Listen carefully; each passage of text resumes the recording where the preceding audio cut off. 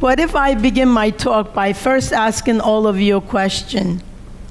By showing by hands, how many of you can be proud of a country, fierce nationalist, and part of a nation that you were not born in, that you never lived in, but would that be possible? I would say, yes, it is possible. Let me share my story, my personal story and my personal journey that spans continents, cultures, and generations.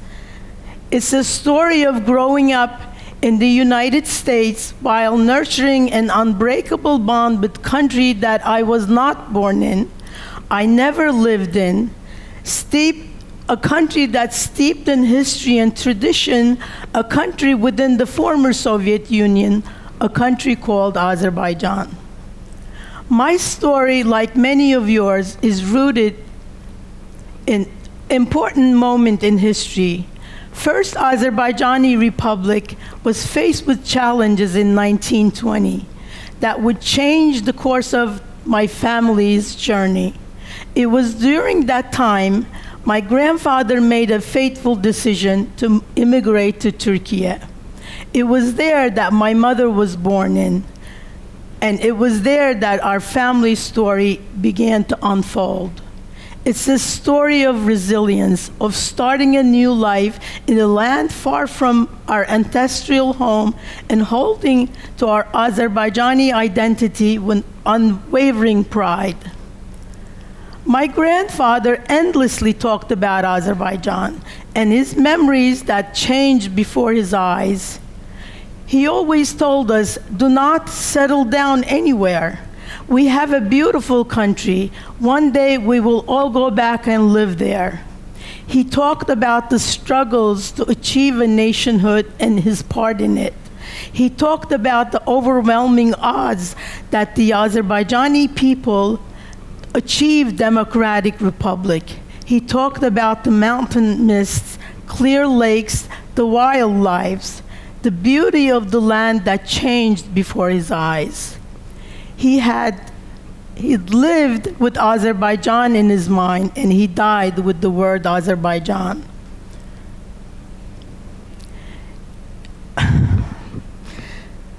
This is difficult for me, but he struggled and he died with Azerbaijan in his mouth, in his words. This persistence we all believed in America. This persistence we grew up with. And no matter where we lived, this was the mission we lived by. And so my story begins in 1963, when my widowed mother, me and my two brothers, along with my grandfather and my two uncles, immigrated to the United States. It was a journey filled with hope and uncertainty, leaving behind the familiarity of our homeland for a new beginnings. My mother here came to America with a dream to provide her children with broader opportunities. My mother worked hard, and day in, day out, striving to make that dream a reality. She was determined, and nothing was going to stop in her way. She went to school and learned English. She went and received her driver's license, and she went to become an American citizen. My mother came to America with little in terms of financial assets, but she had big hopes and aspirations of realizing the great American dream for us. My brothers and I had good fortune to be reared and educated in America, where we had the opportunity to build ourselves a successful and exciting careers. I studied finance. My eldest brother studied and became a chemist and worked at a very notable institution. My other brother became a very successful business owner, where he employed over 50 people. He also served in the U.S. Navy and fought in Vietnam. He felt serving in the military was a civic duty. We were also fortunate enough to gather around an organization established in 1957 by the first wave of immigrants, Azerbaijan Society of America, the first cultural organization to represent Azerbaijani diaspora, where we preserved and shared our rich culture, heritage with Americans. Founders collected money among themselves and purchased a community center for us, for the children and the grandchildren who were growing up in the United States to know about their homeland. I am one of those people who grew up under this organization. In this community center, we learned Azerbaijan's national anthem. We knew Azerbaijan's history and proud to always call ourselves Americans with Azerbaijani heritage. Despite having never seen Azerbaijan and being thousands of miles away, our hearts and souls remained firmly rooted in our Azerbaijani heritage. It was a heritage that we cherished, nurtured, and preserved, even on American soil. We gathered around our dinner table, savoring the flavors of Azerbaijani cuisine, sharing stories of our ancestors, and speaking our native language, ensuring that our culture remained an integral part of our lives. My uncles always sent us to school with the flag of Azerbaijan and a map of Azerbaijan. When our teachers told us there is no country called Azerbaijan on the world map, we took out the map and told them, "You are wrong, there is Azerbaijan." And America gave us that freedom to keep Azerbaijan alive. And when this flag we carried was not allowed in the Soviet Union. As I stand before you today, I am reminded that our family's journey is a small version of the broader Azerbaijani experience, a journey marked with disruption, determination, and unbreakable bond with our homeland, instilling in us a deep appreciation for the values of family, culture, and heritage. As I grew older, I felt a growing sense of responsibility to not only preserve our heritage, but also to promote it. I realized that I could play an important role in sharing the beauty of Azerbaijani culture with those around me. I became an advocate, a cultural ambassador, if you will, working hard to introduce my American friends to the richness of Azerbaijani traditions. Through dance, music, and storytelling, I painted a vibrant picture of a land they have never seen. But this love and attachment to Azerbaijan didn't come out of thin air. It came from a profound understanding of history, a history that is both heartwarming and heart-wrenching. It's a history that speaks of resilience, of a people who have faced hard times, yet have always emerged stronger and more determined.